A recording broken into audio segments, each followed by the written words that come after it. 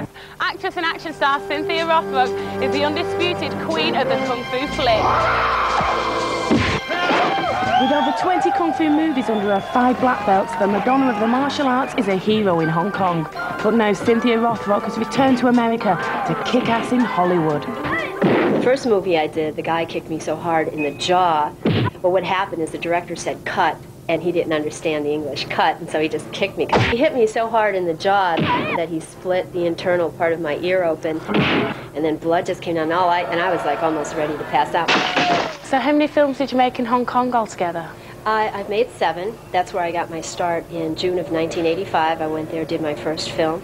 It became a big success and got another offer. World Karate Champion 5 years running, Cynthia was an obvious choice for the Kung Fu-obsessed film industry in Hong Kong. Sadly, her name was too hard to pronounce, and so she was nicknamed Cynthia Rothrock by her fans. Parker.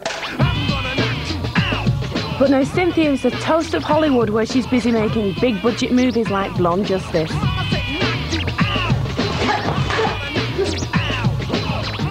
Who do you prefer to fight, men or women?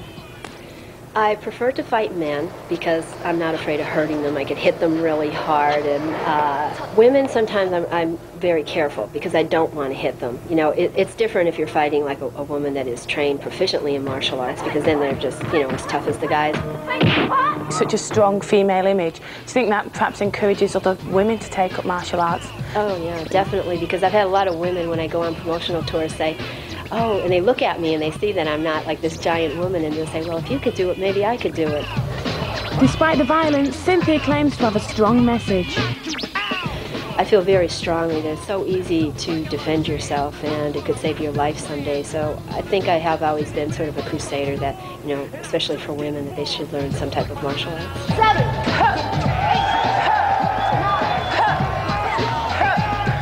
My hairs are going. Cigarette. Cynthia showed me the fans' favourite move, her trademark kick, the Rothrock Sting.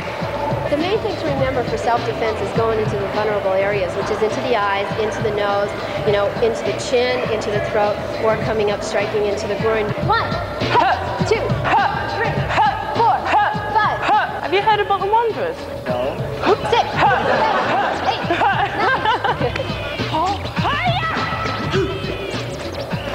God, it's easy.